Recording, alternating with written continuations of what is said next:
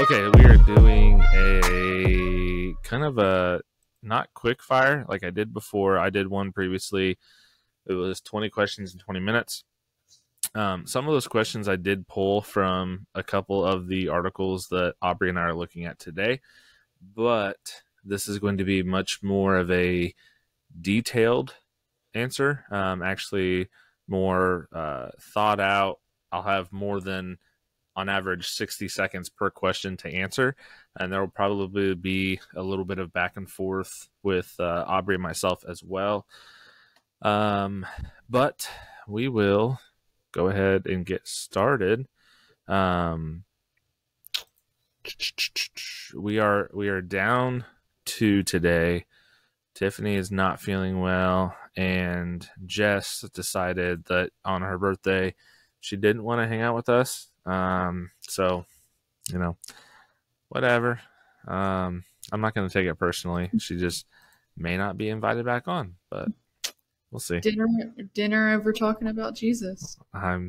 Priorities, Jess. Priorities. Okay. So this first article, and I'll try to remember to link these articles actually in the description.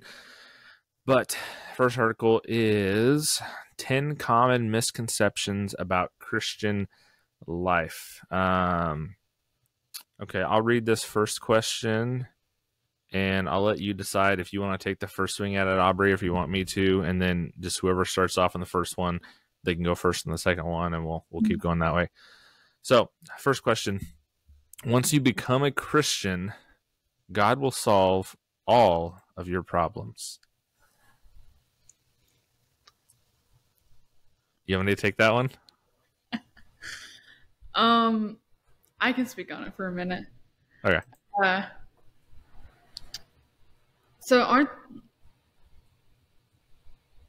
Question. Aren't there two very similar ones? Do you want to hit them in the same thing? Because one says, once you become a Christian, God will solve all your problems, and the other is bad things happen to Christians. Yeah, we can.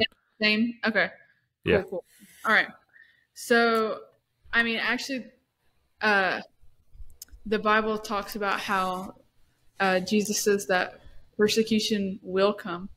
And honestly, I've heard it said that, if you do not endure hard times or do not endure persecution, you should probably be worried, because that means the devil is not scared of you.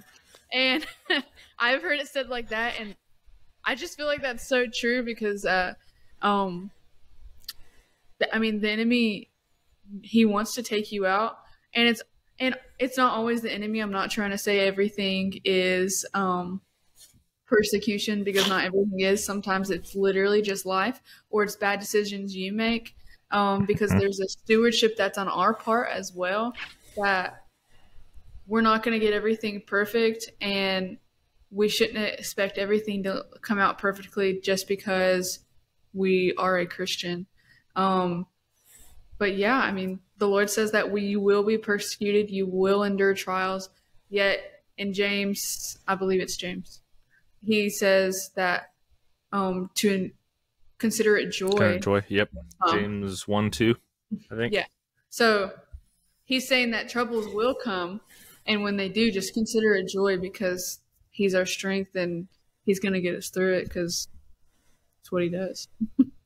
Yeah, and so kind of to piggyback on that point, if I'm kind of a history buff, especially like World War II, World War I, Civil War. But if you look at those, you look at the strategy that was involved in really any major battle, you always want to focus your kicked my mic. You always want to focus your firepower, or focus your troops, or whatever it is, where your enemy is the strongest, or where there's the biggest possibility for your enemy to take ground or things like that. Now, there's a lot of things that went into this, but on again in World War II on D-Day, when we landed on the beaches of Normandy, it was very bad, but it actually could have been a lot worse. And the reason it wasn't is because there was Hitler and I think it was just mainly Hitler, but they actually were expecting an attack somewhere else because of some decoy military stuff that we had out there. And so they had a lot of their military moved away. And so we were actually able to take a lot of ground without the full force of the Nazi German army, because the enemy's focus was away to where they thought the biggest threat was. And so, I mean, that's just common, even if you're outside of that context. If you're looking at, playing a game or something like that, we'll play games with me and Tiffany and the kids. And if it's a game where I have to, let's say you take players out or something like that, like Smash Brothers, Mario Super Smash Bros. Is one we play a lot. Typically, I will try to focus on Abel before anyone else. The reason why is because Abel is the biggest threat. Like, Abel is ridiculously good. And so I intentionally put my focus on him, because I know if I can get him knocked out, my chances of winning go up quite a bit.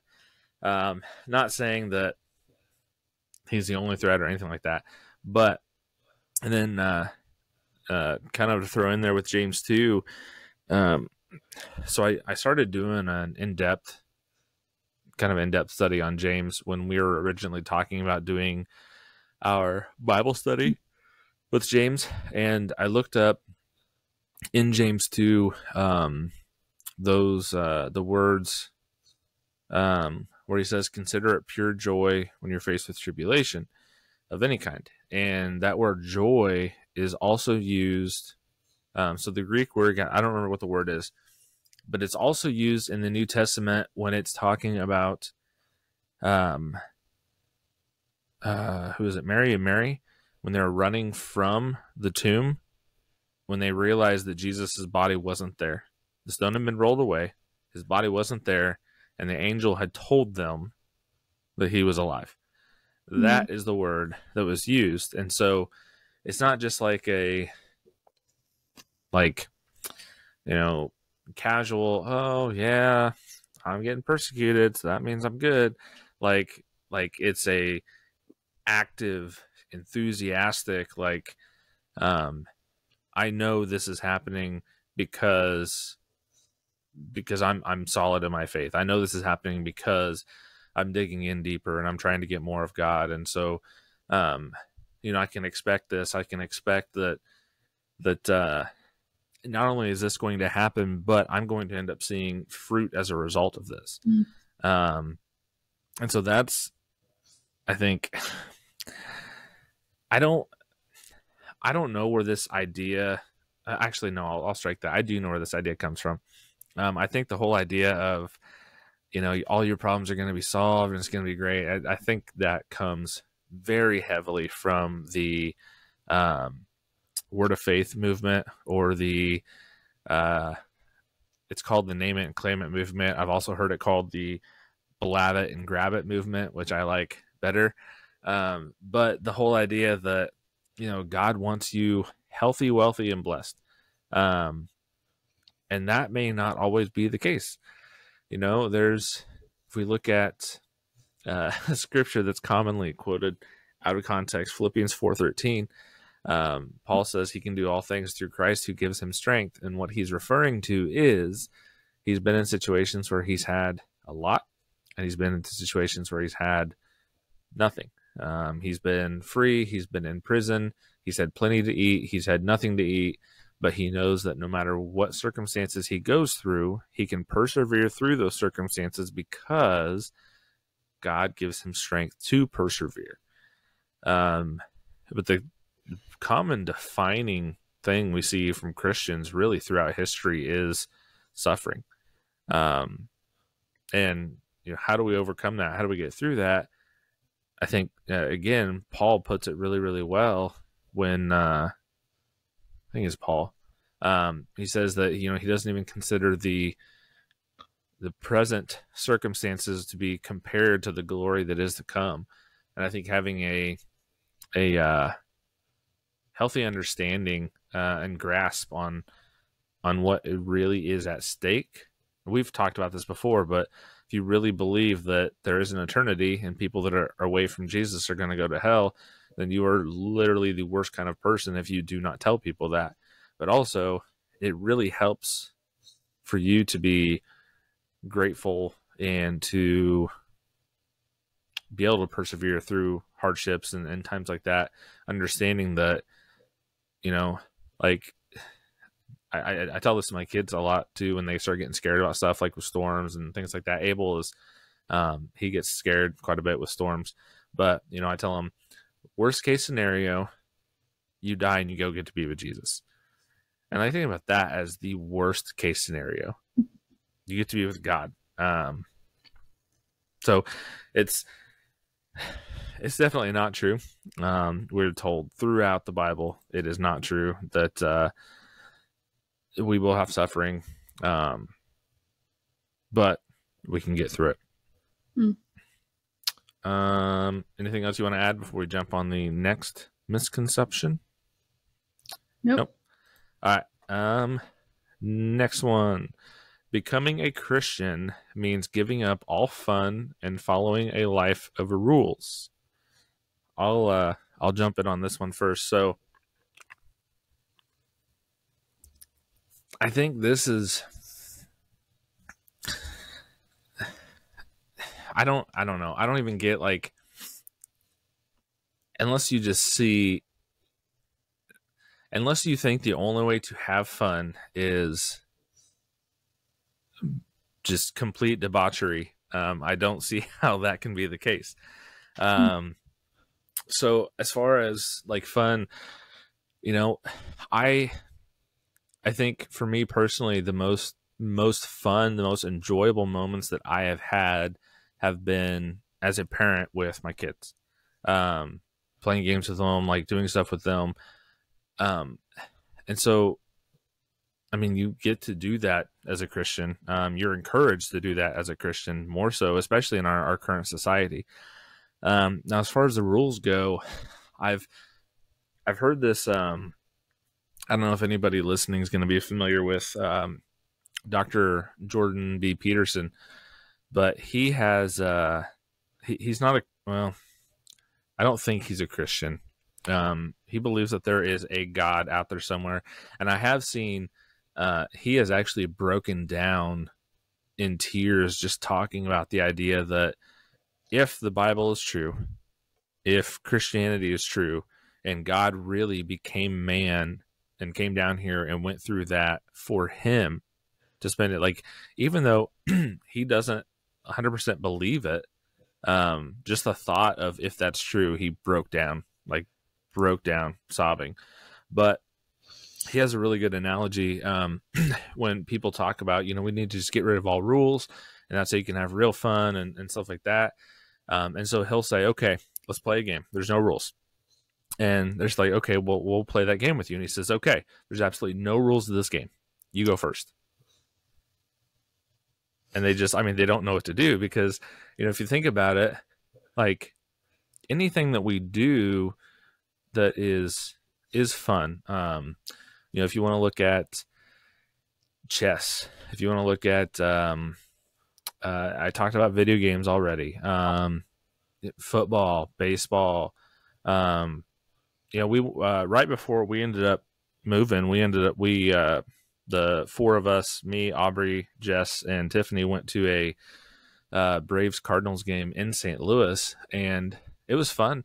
It was very energetic there, and we were able to observe what was going on, and we were able to clearly see that the Cardinals were getting just completely destroyed.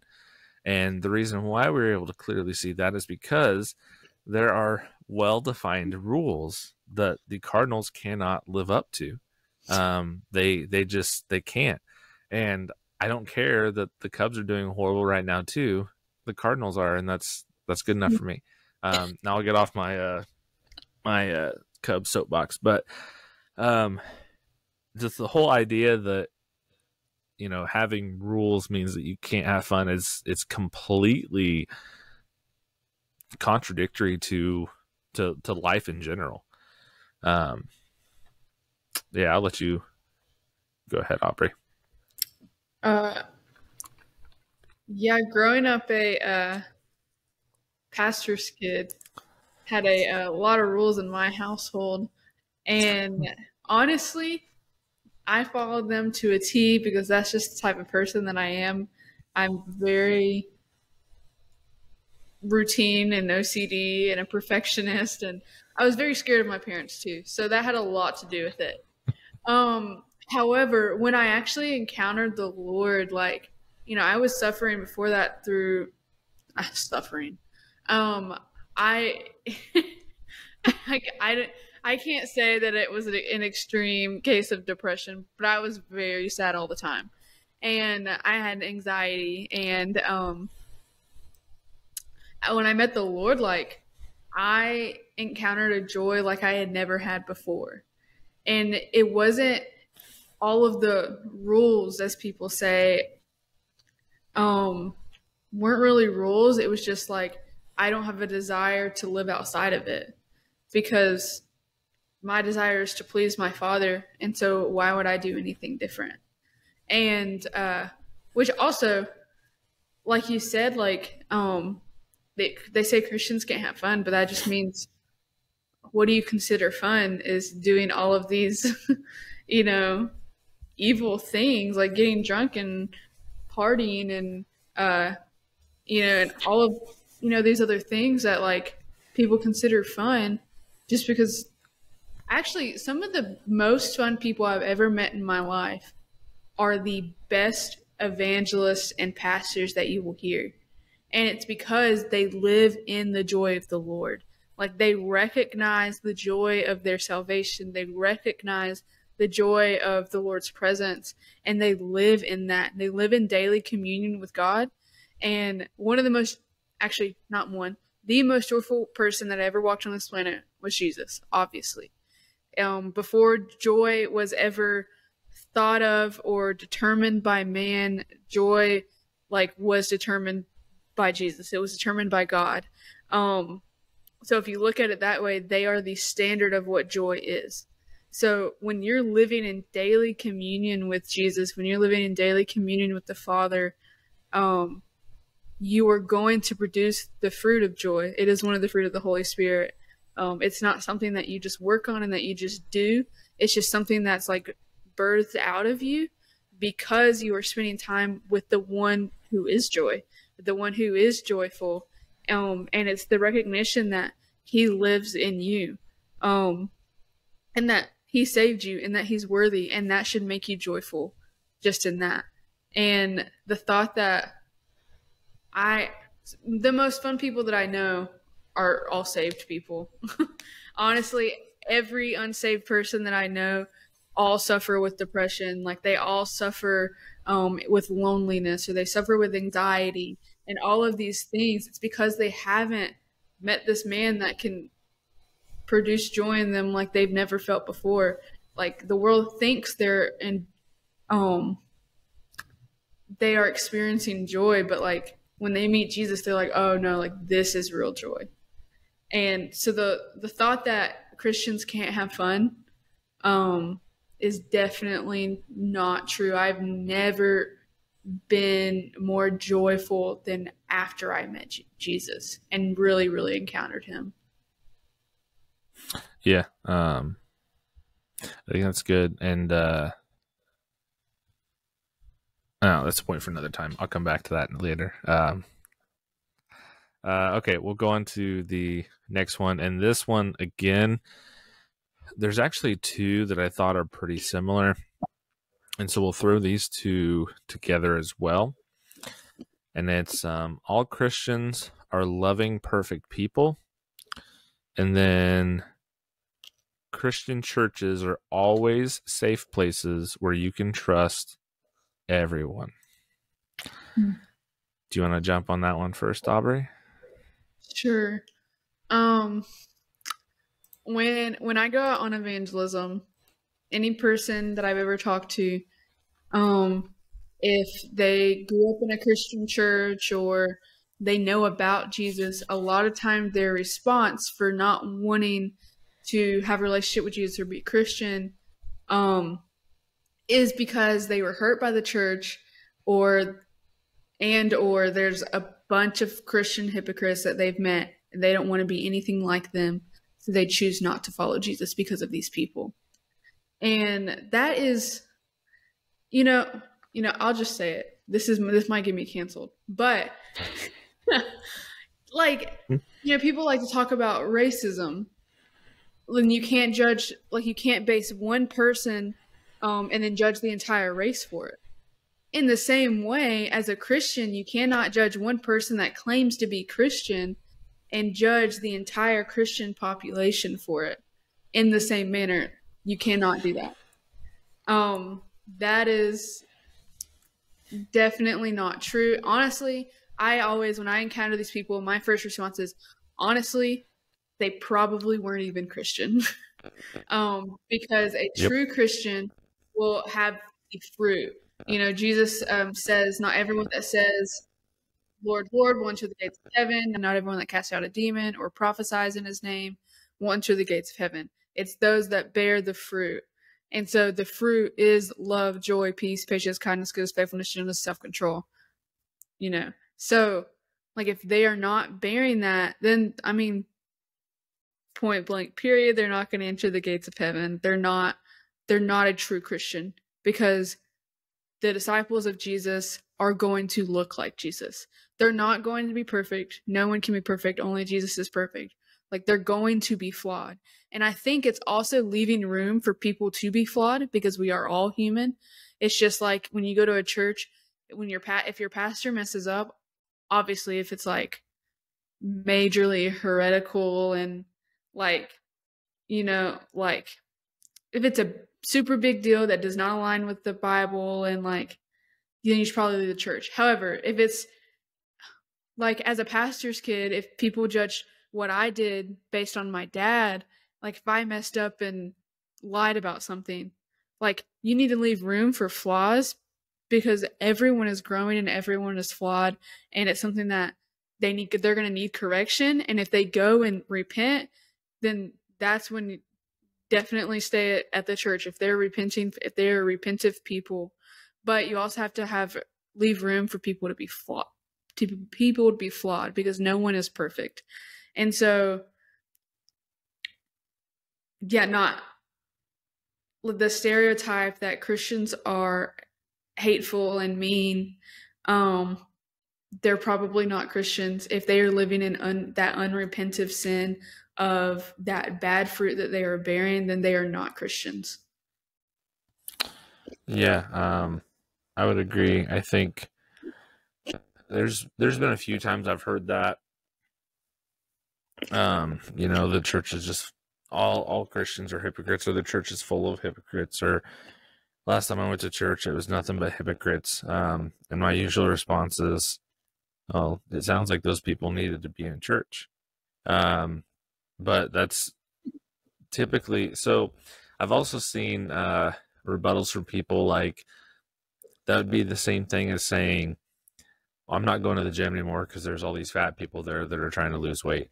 Like, okay, the church is meant for people that are hypocrites, for people that are self-righteous, for people that are addicts, for all of this. And so, like, that's the whole purpose of the church, is for them to. Now, I get what people are usually saying is they were holding me to a standard that they weren't living to themselves. Now,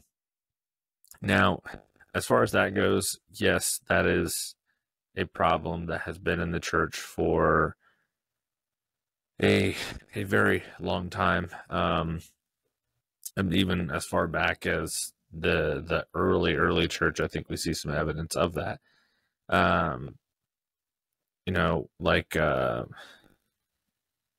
Well, you can see when Paul confronted Peter, Peter had uh, started talking with the Gentiles and treating the Gentiles a certain way and letting them come in, and then the Jews came around, and Peter went back to kind of sticking his nose up at the Gentiles, and then Paul calls him out in front of everybody.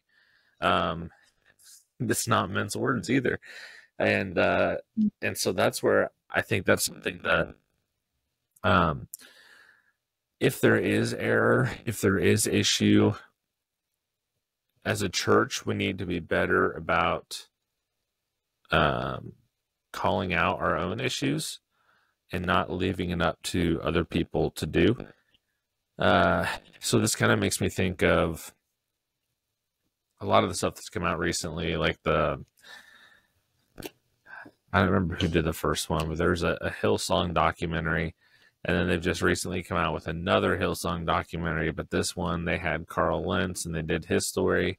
I haven't watched the most recent one, but I did watch the first one that came out. And there was I mean, the stuff that was brought out, I think needed to be brought out, but you could definitely tell the people that are doing it had an axe to grind against Christianity. Um, and I think it's sad that it's to a point where something like that has to be brought out and made public by um, a secular news organization. And I'll throw out here too, because I don't know, let's just make everybody mad at us. So there's I'm not a big fan of Bethel and a lot of the stuff that they do. I think they have a lot of stuff that is well over crossing the line. But there is a book that it wasn't technically by Bethel, but it's by somebody that was in high up leadership there, and it was endorsed by Bill Johnson. I read the book. I actually read the book with the intention of picking it apart because I was very aggravated at some of the things that were coming out of the book. And so I got it. I got a copy, read through it. And one of the things that really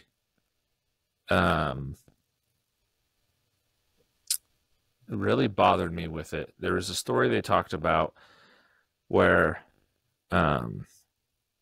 the I'm trying to think of a way to tell the story without giving away who the author is or the book. I guess I'll just say it. It's a Culture of Honor by Danny Silk. And there's a story in there where Danny is talking about how there's another church that reached out to him, and basically what happened was this worship leader was having an affair on his wife.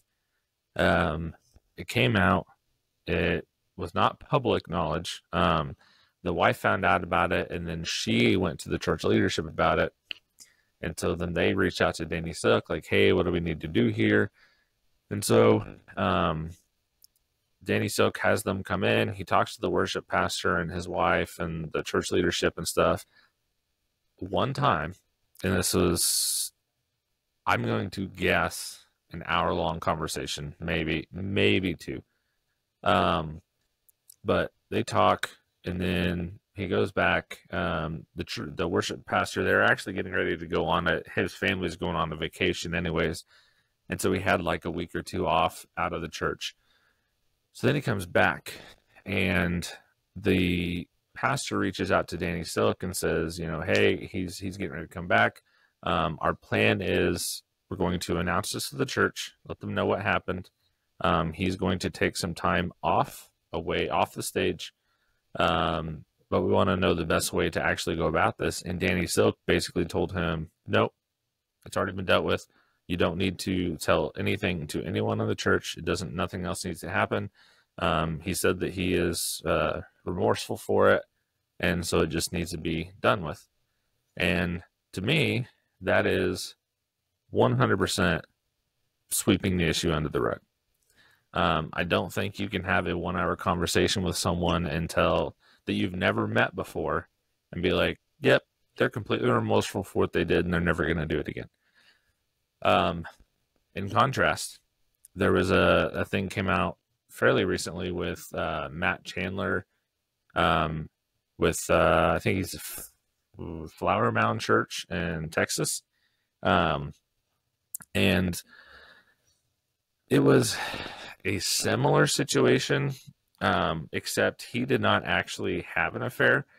There was a lady that had attended his church that had reached out to him, and they started talking, and it wasn't anything inappropriate. His wife knew that he was messaging this lady, and one of this lady's friends actually came up to Matt Chandler after service and said, "Hey, you have an inappropriate relationship with my friend and it needs to stop." So the first thing he does, as soon as this comes out, he goes and finds, because his church is run by a board of elders, and so he goes and finds the closest elder. He gives the elder his phone. As soon as this happens, he gives him his phone. He says, "Hey, this just happened. I don't think I did anything wrong, but I'm giving it to you." And then he went and found his wife and brought her into the loop too. So they ended up doing this investigation, and the elders ended up coming out and said there was nothing inappropriate with the conversation or anything that was going on, but they did see concern with the frequency and the familiarity in which the conversations were taking place. So just that they were talking a lot, and it had gotten to where it was just kind of casual conversation. Like there wasn't really a purpose in having the conversation except to just have the conversation. And so they said that at that by itself, maybe technically isn't wrong, but that's opening the door for something else. And so they advised that he step away, and they said, this should be a red flag. And if you can't notice that, then there's something going on where you need to step back. You need to really ground yourself back in the Word and your relationship with God, and then you can come back. And so that's what he did. And he stepped away. I don't remember how long it was. It was a few months. He stepped away. He didn't preach at all in that time. I don't know how much he was like in office or anything like that, but I think there was no room for any scandal or anything to pop up, because as soon as anything was brought to their attention, they dealt with it. They threw it out in public so other people could see it. They didn't throw out the actual messages and stuff, but I mean, I have no reason to believe that the eldership is lying. I think they know that if they are being deceitful, it's going to come out and it's going to end up looking a lot worse for them.